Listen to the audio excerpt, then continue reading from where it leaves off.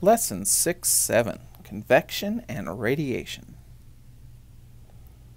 Convection is the flow of heat due to the actual movement of matter. It's to be done artificially, like a circulatory system pumps blood throughout your body and moves the heat around in your body. Or a radiator pumps antifreeze throughout an engine to move the heat around the engine.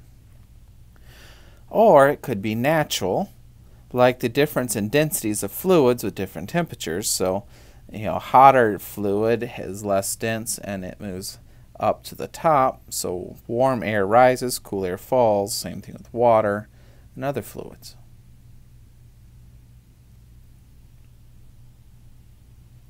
When you're working out, your sweat evaporates to cool you. How much sweat must evaporate to lower the body temperature of an 80 kilogram man by 1 degree Celsius? So here we are moving the fluid, the sweat, from in your body to out of your body, and that is convection. Alright, so we are going to cool the man. So cooling the man, he's not changing state, so our energy is mc delta T. We are also, this is being done by evaporating the sweat. Well, evaporating is changing state, so the M is mass times L. And we're evaporating, so it's vaporization. But this is the sweat. The mass here is the man.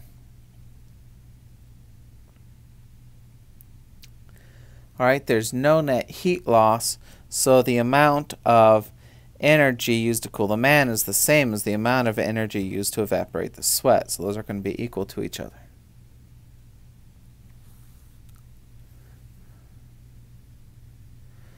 Alright, so the mass of our man is 80 kilograms. Alright, the C for body tissue is 3,500 joules per kilogram degrees Celsius. That's from a table we had. And our change in temperature is 1 degree Celsius. We need to find out how much sweat, so we need to find that mass, and we're going to use 37 degrees Celsius water for our latent heat of vaporization, so that's 2.43 times 10 to the 6 joules per kilogram. That was also from a table. So all we have to do is divide to find the mass of the sweat, which is 0.115 kilograms of sweat.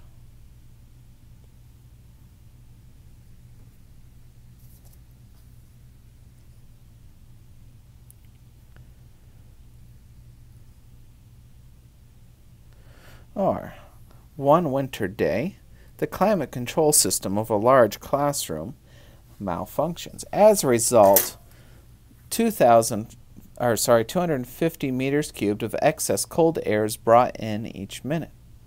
At what rate in kilowatts must heat transfer occur to warm this air by 10 degrees Celsius? That is to bring the air to room temperature. So in other words, how much... So this is convection again because we're bringing in this cold air and then we want to warm it up. So power, because that's what we want watts. Power is work over time, but our work is actually energy, so it's our energy over time. We're warming up the air, so our heat is mc delta T over time. Alright, we do not have a mass. So if we use density, density is mass per volume, because I do have a volume. For air, the density is 1.29. from back in the lessons where we had density. Need the mass. Our volume is 250 meters cubed. Therefore, our mass of the air, if I multiply, is 322.5 kilograms. So our mass is 322.5 kilograms. C for air is 721 joules per kilogram degrees Celsius. And our change in temperature is 10 degrees Celsius. And the time,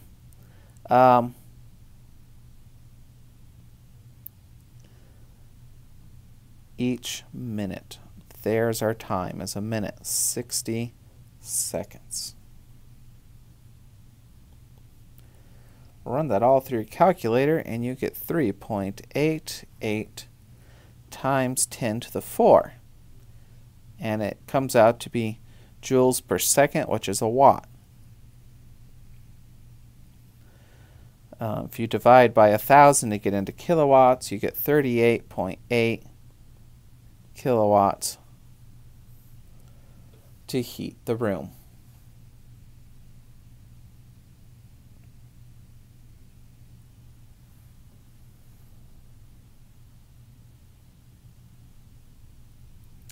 Wind chill. Wind chill is a convection. Air feels colder when the wind is blowing because it blows the heat away from you. So by conduction, your body heats the air that's right next to your skin, but then the wind blows it away. That's convection. The air actually moves.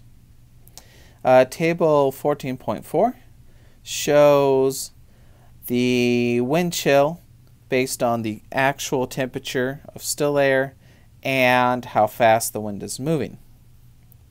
So that's table 14.4. So looking at that table, what temperature does still air cause the same chill factor as 2 degrees Celsius air moving at 5 meters per second?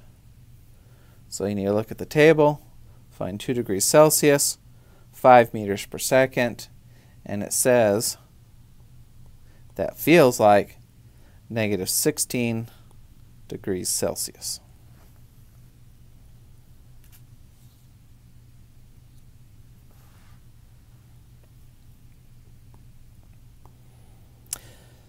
All right, move on to radiation.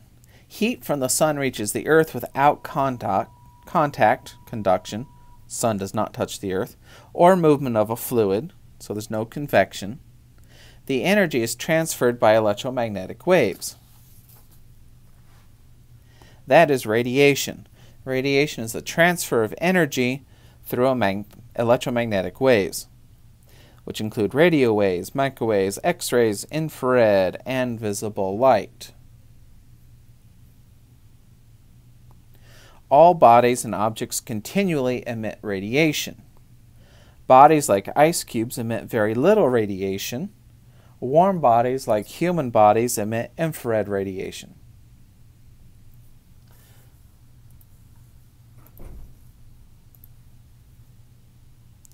When the temperature of a body reaches about 1000 Kelvin, it starts to emit visible dull red light. When the temperature reaches about 1700 Kelvin, it emits a white hot light. So by the radiation, you can see the temperature. For example, there's a picture. And there's the same picture, but infrared instead of visible. And you can see there is something in the trees. So that's how infrared cameras work. They look at the different they're looking at infrared, and warm bodies produce more infrared, and so you can see it there in the picture. Different objects react differently to radiation. A black box will absorb most of the radiation. A silver box absorbs a little radiation because it's mostly reflected away. So everything else that's not absorbed is reflected. So a black box absorbs a lot, reflects a little. Silver box absorbs little and reflects a lot. Since it absorbs all this radiation, the temperature rises on the black box. So black is usually a good absorber of radiation. So we call a black body an object that absorbs all radiation that hits it. Now there's nothing that's completely a black body, but there are things that are really close. All objects emit and absorb radiation continually. Good absorbers are also good emitters. So a black box absorbs radiation. It also emits good radiation, so you can feel the heat from it. On a sunny summer day, well, you should wear light-colored clothes because the black clothes absorbs the sun radiation. Then it'll re-emit the energy. Half that re-emitted energy will be on the inside of the shirt onto you. The other half will be outside. Light-colored clothes absorb and re-emit much less radiation. So of course we have a formula for radiation. It's the Stefan-Boltzmann law of radiation. So Q over T is the rate of heat transfer, and then we have the Stefan-Boltzmann's constant, 5.67 times 10 to the negative 8 joules per second meter squared Kelvin to the fourth. E is the emissivity, which is the percent of the radiation emitted as compared to a perfect emitter. A is the surface area, and T is the temperature in Kelvin. And notice it's T to the fourth. So this temperature is very much affects the amount of heat transfer. Because heat is both emitted and absorbed at the same time, the net rate of heat transfer is that, and so they now have two temperatures, the object and the surroundings, because the surroundings are also emitting into the object. So if they tell you the temperature of the surrounding area, you'd use the second one. If you just want to know how much heat is emitted or absorbed, then you use the first one. So find the rate that heat is radiated by the sun if the surface temperature is 6,000 Kelvin and its emissivity is 1, meaning it is a perfect black body. You say, but it's not black. That just means that it absorbs and emits heat or radiation perfectly. All right, so Q over T equals sigma E A.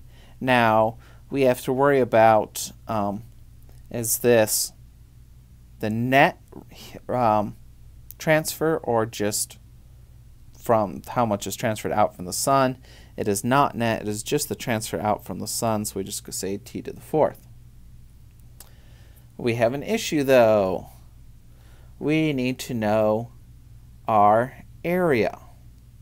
So from looking it up, the radius of the sun is 6.69 times 10 to the 8th meters. Area is 4 pi r squared for a sphere. So our area would be 4 pi times 6.69 times 10 to the 8th meters squared, which is about 5.62 times 10 to the 18 meters squared. So now we can fill in and find our rate of heat transfer. Sigma is the constant, the Stefan-Boltzmann's constant, 5.67 times 10 to the negative 8.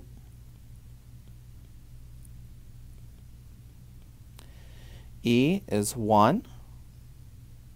Our area is 5.62 times 10 to the 18. Now my calculator, I'm going to put more decimal places. and our temperature is 6,000 Kelvin, and that's to the fourth. Run that all through the calculator, and we should get about 4.13 times 10 to the 26 joules per second. That is a huge amount of heat every second. Wow.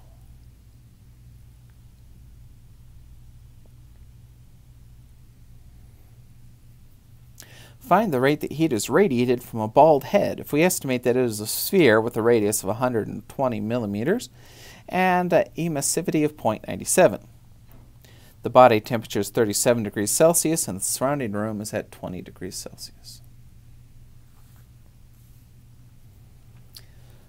Okay, so we have Q over T.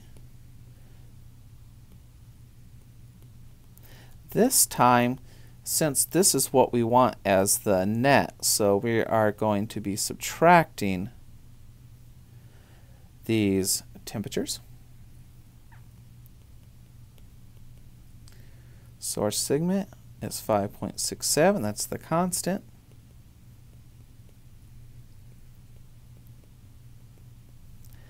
The emissivity, the E is 0.97. Our area is 4 pi times our radius. 120 millimeters is 0.12 meters squared. And then we have our temperatures. Our temperatures are, 37 degrees Celsius and 20 degrees Celsius. Well, add 273.15, so this is 293.15 Kelvin. And that's to the fourth. Add 273.15, and this becomes 310.15 Kelvin for the body temperature.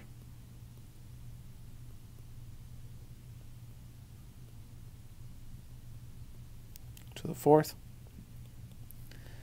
Run that through your calculator and you get negative 18.6 joules per second, or negative 18.6 watts, which means he's losing just a little bit of energy every second that your body then has to create.